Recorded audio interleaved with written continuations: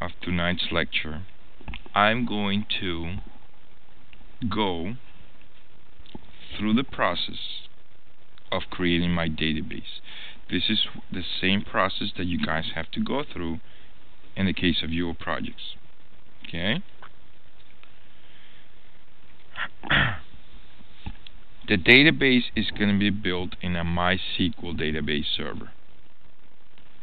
The WAMP server will have as one of the services a MySQL database server. Okay? So you should already have that server up and running. Website. Okay? When you hit your local host and the WAMP server is up and running, green, that means the Apache web server and the MySQL database server are both up and running, and you hit the local host, you will get this website as one of your websites. That website, the phpMyAdmin, is a website that comes bundled with the WAMP server. It's a website built in PHP that will allow you to manipulate your databases. It's really cool because if you think about it, okay, wait a minute, you downloaded a web server and a database server, and with it you downloaded also a website that runs under that web server that manipulates databases in that database server. It's not the only piece of software that you can use to create your database. And I'm going to show you another one. Not a website one, a standalone one. Okay? Let's go through the web one first. It's called phpMyAdmin. This is it. When you hit it, localhost phpMyAdmin, you will get in here all the databases that you have. I have a whole bunch of them. Probably close to 100 of them, because they come from projects from many of the students. In your case, when you hit it, you should find like one or two. That's all you're going to find. Okay? In here, you can do all these different things. This is actually manipulating your database server to create databases. So you can create your database using this tool. Okay? That's not the only tool. I also have, and I have shared with you guys that tool. It's right here under software. It's a MySQL GUI tool. You don't need any installation. It's a zip that you download. When you download it and unzip it, zip it anywhere you want it. In my case, I unzip it into MySQL, and it will create a MySQL GUI tools folder. If I'm there, I'll find 1, 2, 3, 4 executables, one of which is called MySQL Query Browser. You double click on it. This is it. It's a standalone application. You tell it, I have a database server on the local host listening through port 3306. Yes, database MySQL will be a service just like the Apache web server running behind the scenes, will be listening through any request through port 3306. Okay? And typically, no password. Please do not put a password. Okay?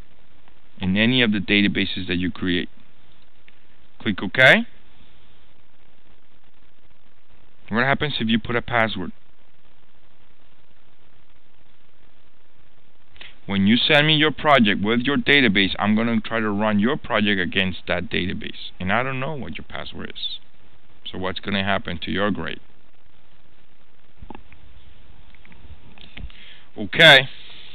So this is it. This is the standalone application. Look, all the databases that it showed me on the web, they're here. See that? The same that you find here. This is the web interface. This is the standalone interface. Pick your poison. Okay? Either one is fine. Either one will do the job. Now that I have clarified what are the tools that we're going to be using, then let's dive into how I created my database. My database comes from a long process of me understanding what is it that I'm building. And this is a process that you guys have been struggling with the last 6 weeks. Okay? You should be pretty much clear about what is it you're building right now. And if you are not, you're in trouble. What I'm building comes from setting up a problem statement, a very high level description of what is it that I'm trying to service. Right? What is the need that I'm trying to supply?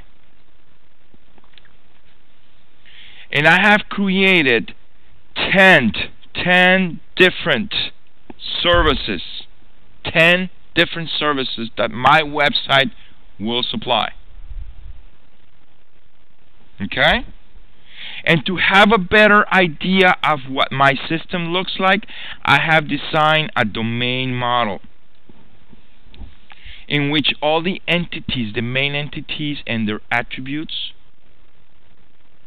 are depicted in a diagram and shows their relationships. Only until you hit this stage, you're ready to create your database.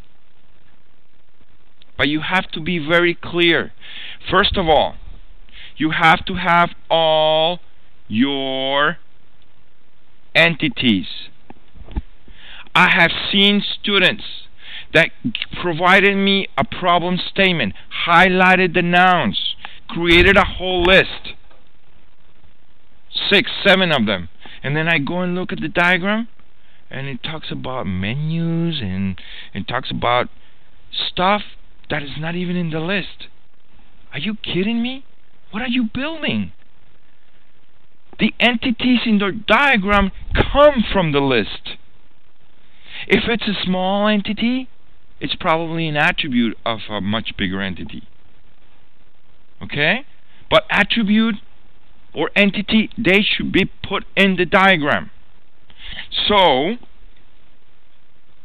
if you take a look at this diagram, my last version of my diagram, you will see that all these guys are in there. Okay? Because I'm clear of what I'm building. So let's review what is it that I'm building. I'm building a timesheet. Each timesheet will have an ID. That's a primary key that identifies one timesheet from the other. What are the attributes of my timesheet? An employee ID, which is a foreign key to the ID of the employee that belongs this timesheet to. The status code that will tell me what's the status of my timesheet. Is it submitted? Is it pending? Is it paid? What is it? It will show the period ending date of my timesheet. The period ending date will always be the last Sunday of that week. It will have the department code, which is a foreign key to the department where this timesheet is being charged to. And it will have not hours, not days, not minutes. It will save hours worked for Monday, for Tuesday, all the way to Sunday. It doesn't get more clear than that. Let's talk about the employees. The employees will also have an ID that will uniquely identify each employee from the other. It will have a name. Employee has to have a name, an email address, an employee type. Is it an hourly employee? A manager? Payroll? Human resources? CEO? What is it? Password. It will have a password saved. And I want you to be clear about this. You don't need to know how right now, but you will have to implement it. The password has to be encrypted. I don't want you to be saving passwords in the database clear text. They have to be encrypted.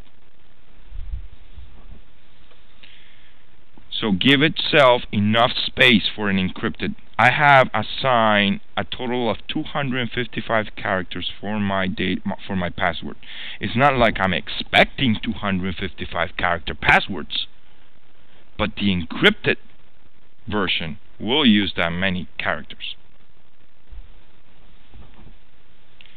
What else? Manager ID. This is the ID of the employee that is manager, my manager. It's a foreign key to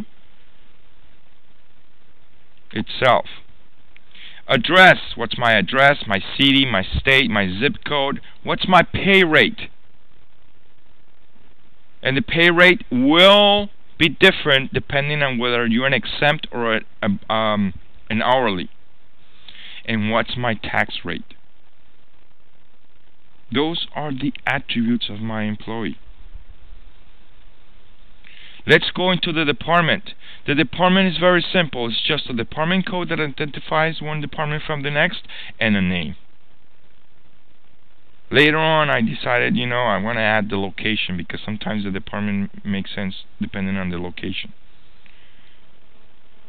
And then finally, payment. Payment will have an ID. It's very important for general ledger to have an ID of a payment. Okay? That distinguish one payment from the next. Unique. It has a regular rate that comes from the pay rate of the employee that got paid. It has an overtime rate, which is a calculation that you have to somehow come up with depending on the business rules of the company. Typically, overtime rate is 1.5 times the regular rate. Okay? Tax percent. The tax percent has to be saved as part of the payment because the tax rate can change for one same employee from one year to the next. So you have to save that as part of the payment. Net pay. You have to save the net pay. And finally, the timesheet ID, which is the foreign key of the timesheet that this payment belongs to.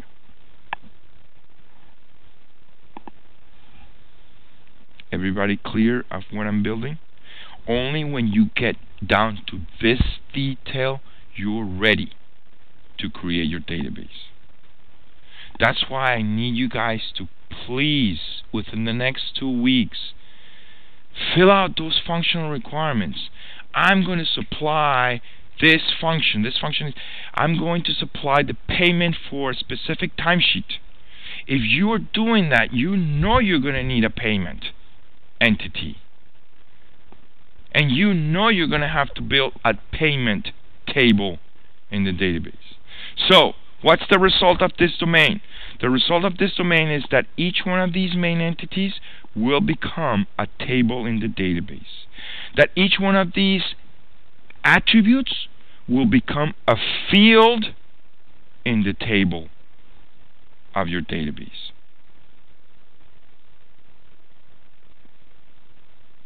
So let's build it. Let's start with the timesheet? That's a good question. The question is, would it be different if your main entity was an employee and you refer to your timesheet as your other entity? Very good question. Excellent question. What would change in the relationship? What do you think it will change? First of all, does timesheet still need an ID to identify one from the next? Yes. Does employee need an ID to identify one from the? Yes. Right now, the timesheet belongs to an employee. So the timesheet is the one that starts the relationship with the employee, because the timesheet is the most important one. Okay? In this case, the timesheet belongs to the employee, and therefore that information is saved inside the timesheet. How? How am I implementing that? How am I implementing the fact that the timesheet belongs to that employee? Through a foreign key. Who has the foreign key? The employee or the timesheet? The timesheet has the foreign key. Can you please tell me which one is the foreign key? Employee ID. So timesheet has the knowledge of who it belongs to. It belongs to employee ID, whatever. And it should match. This value in here should match to some ID of some employee in here. So the relationship is from the timesheet to the employee. Now let's go back to your question. Your question is, what if the employee is the main guy and you just want a relationship with the timesheet? You will take that that employee ID, move it out of the timesheet, and you will create inside the employee a timesheet ID. The timesheet ID will be a foreign key to the ID in timesheet table. So in this case, the employee has the knowledge of the one timesheet that it has. Now, what's wrong with this type of relationship in my particular case? What would happen if my employee has a foreign key to one and only one timesheet? Can't have more than one. That goes against my rules. My rule says that employees will create a timesheet every week. That's going to be a whole lot of timesheets. So I cannot save the timesheet ID in the employee because it's not going to allow me to do more than one. So what's the alternative? To save the employee ID in the timesheet, because the timesheet will belong to only one employee. So that's how you simulate that relationship. So that's why you have to be very clear. Okay, hold on a second. How many employees do I have? How many timesheets? What's the relationship? You have to think about that relationship in your model, in your system.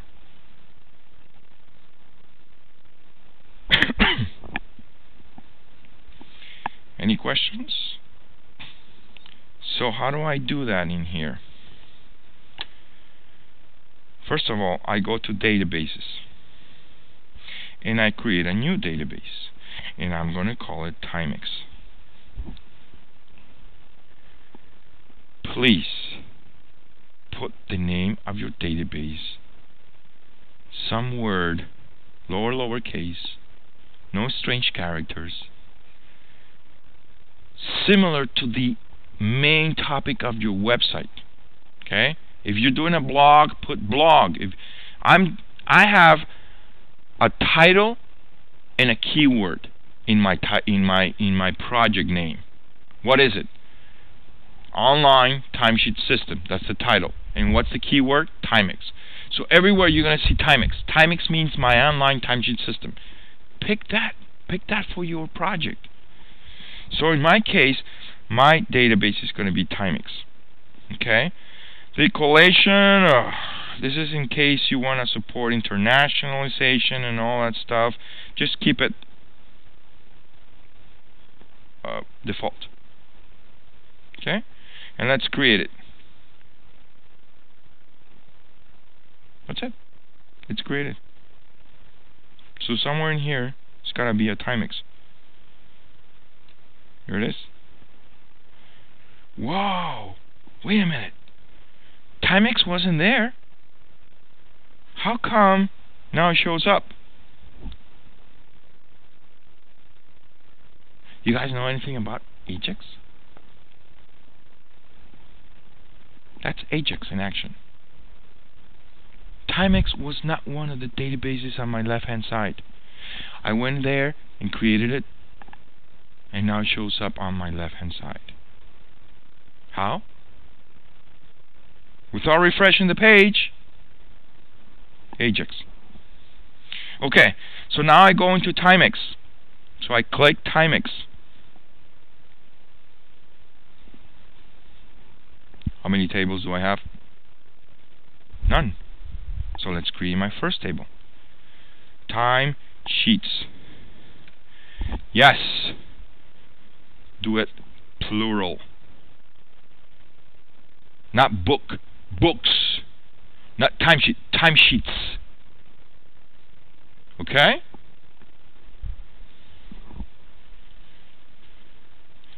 Number of columns. Oh.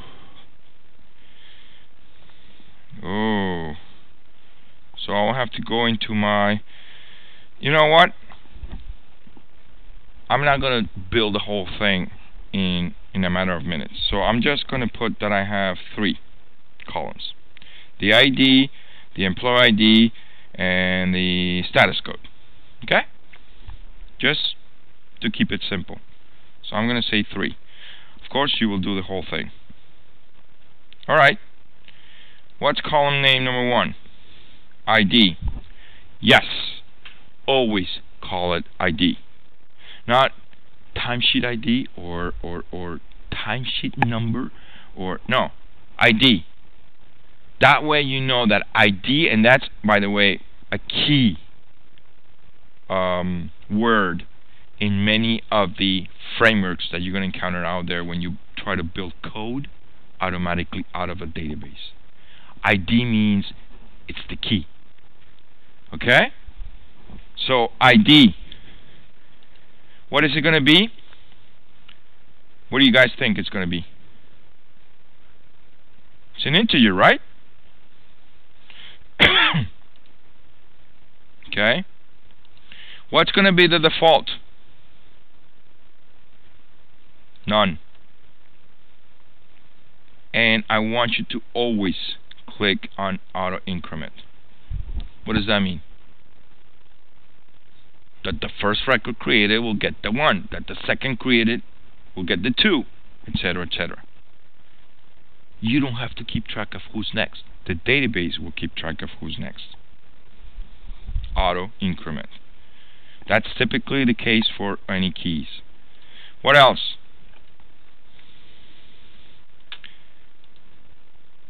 Employee ID. Employee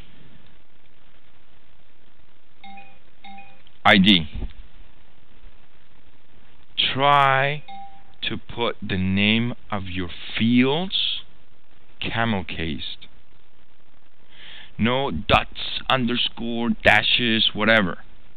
Many frameworks, those are the frameworks that automatically create code out of a database, will not like that. Okay? So in my case, lowercase employee, camel case ID. What is it? What is employee ID? An integer. Yes, it's going to be an integer. Is employee ID automatically auto-incremented? What do you guys think? You think so? No. Employee ID is a foreign key. That means its value comes from somewhere else. That is a key.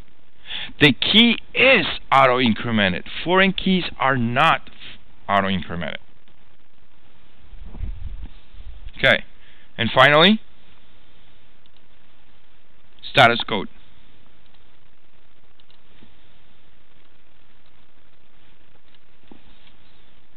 What do you guys think is status code? What is a timesheet status? You can pick whatever you want. You can say 0 means pending, 1 means it's submitted, 2 means, or you can say P means pending, S means submitted. The way that I implemented it in Timex is the first letter. So it's going to be what? A character, correct.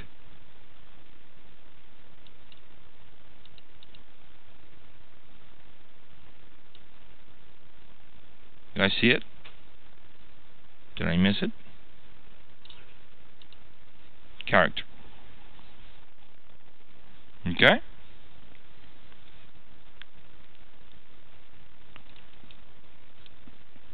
Oh, yes, you're right. Save it. No, that isn't. This is not. Okay, if column type is enum or set, please enter the values using this, whatever. Oh, so status code. What is the length of the values? Right?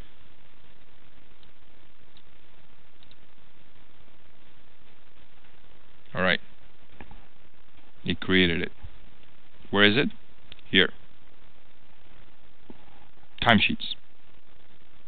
Honestly, I don't like the interface for the web. It's like, I don't know. I'd rather do it here. This is not Ajax, sorry. So Timex will not show up in here unless you refresh. Now it shows. You double click on it and it becomes your default database. You open it and it shows the tables that you have created so far. You double click on it and it will show you the query that will execute, and when you execute it, it will show you the records. So how would you add a table in here? This is how you add it. You right click on Timex and you say create new table, and you are provided with a standalone GUI, very similar to the web. What's the new table? Timesheets. What's the new column? ID. What's the data type? Integer. Automatically knows that it's not null, auto-incremented. Next. I'm just going to do... Oh, I'm sorry. Shouldn't have been timesheet. It should be an employee, right? I already created timesheets. Employees. Name. Varchar 45. I've seen names longer than that, so 55. And that's it. Apply changes. This is the equivalent in SQL. Execute it. Whoa. And here it is. Employees. Now, I'm going to ask you to create your database and 10 records per table. How do you do that? Let's do it on the web. On the web, you have timesheets. You click on timesheets, and it will show you the columns or fields, right? And you can add records to it. Timesheets. No, employees.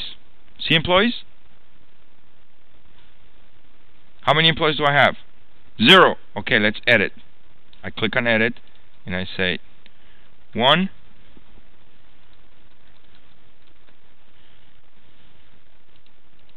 2, and you get the point.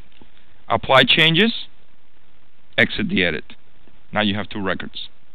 Was that too difficult? Alright, now let's switch to the website.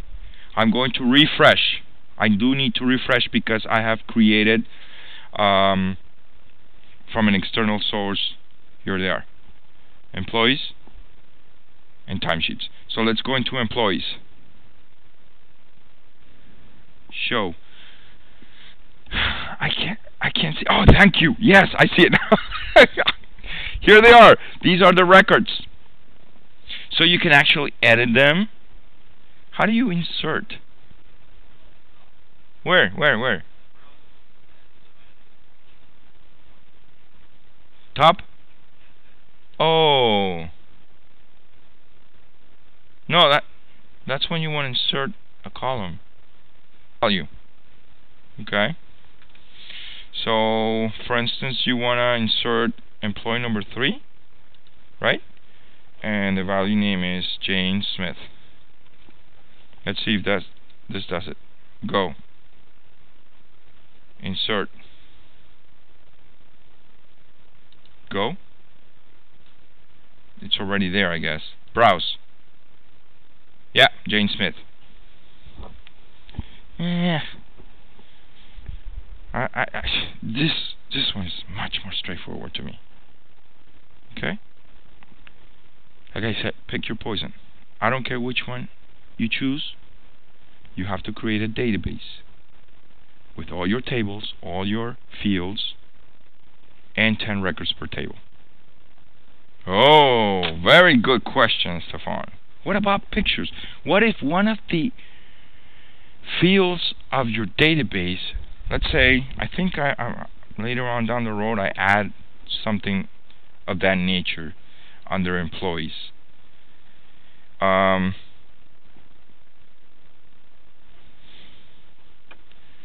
Let's go to employees.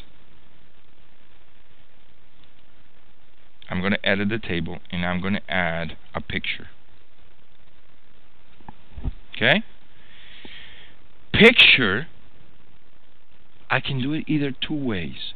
I can actually take the GIF, PNG, or JPEG binary and put it inside the table, okay, into that picture field as a blob. And a blob is a whole bunch of binary code. Okay? You can do it that way. Or, the best way to do it is just save the name of the picture, and you know that that name is going to be an image under your web content. Images folder. Yes, that's a good point. It could get huge, which is why in your system you gotta be able to manipulate under images subfolders related to your users or whoever you're going. In this case, what I would do, since the picture is of an employee, under images I'll have the ID of the employee or the name of the employee as a folder, and under that I will save the pictures of that employee. Very simple. It's PHP code. You guys will get to know how to upload a picture, how to create a folder, how to do all this neat stuff that you need to know how to do in order to manipulate a website. For now, just worry about creating the database. Okay? So typically you do not want to store blobs in your database. They get really fat. You don't want your database to be fat. You want it because you're going to do a lot of queries to it. Okay? So you want it as lean as possible. And there's already enough content management systems, enough media servers that will take care of managing audio, video, pictures, documents, and all that stuff for you. don't store it in the database. Okay? Hold on. So what happens, I'm going to refresh. And I'm going to take a look at the employees. These are the employees, and I'm going to take a look at the timesheets. So suppose I want to... How do you create a new timesheet here?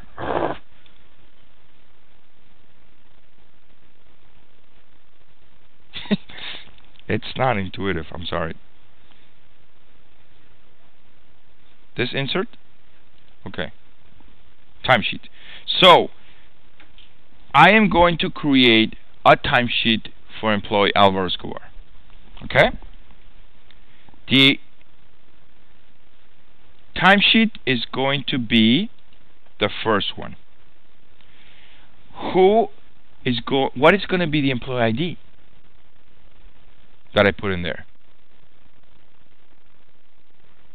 Alvaro Escobar's ID, which is the first one. So the first timesheet belongs to employee ID 1. This is how you have to save it. Otherwise, the data, the 10 records per table that you guys are going to create will not make sense. Okay? The data that you create has to make sense. And what's the status code? It's going to be P for pending. And I'm going to go. And then I'm going to go to timesheets. And there it is. So timesheet ID 1 belongs to employee ID 1. Who is employee ID 1? You go to employees and you find, oh, employee ID 1 is Alvaro Escobar. This is how you have to create your database.